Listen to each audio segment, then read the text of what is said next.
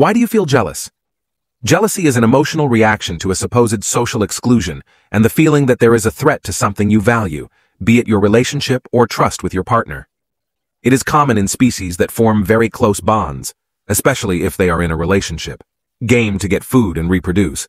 But in humans, jealousy is more complex and depends much more on culture and perception than on a real threat to our interests, because although our social system has been built on monogamy and unlike, for example, city monkeys, we are not biologically programmed to have sexual relations with only one person. What is instinctive is the will to create bonds of trust and safeguard resources in a way that jealousy could arise from the fear of losing the benefits related to the traditional idea of the couple company, sex emotional support anyway.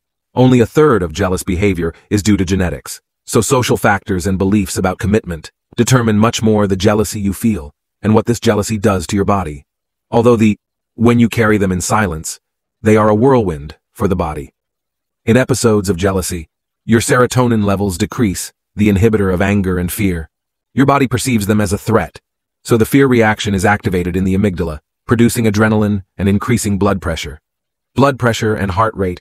In addition, the small region of the frontal lobe of the brain related to jealousy is also the one responsible for transmitting physical pain. Perhaps that is why this sensation hurts so much. So jealousy serves a purpose.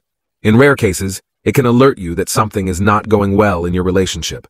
But if you feel it very often, jealousy can be a symptom of other problems such as insecurity, lack of self-esteem, or obsessive thinking.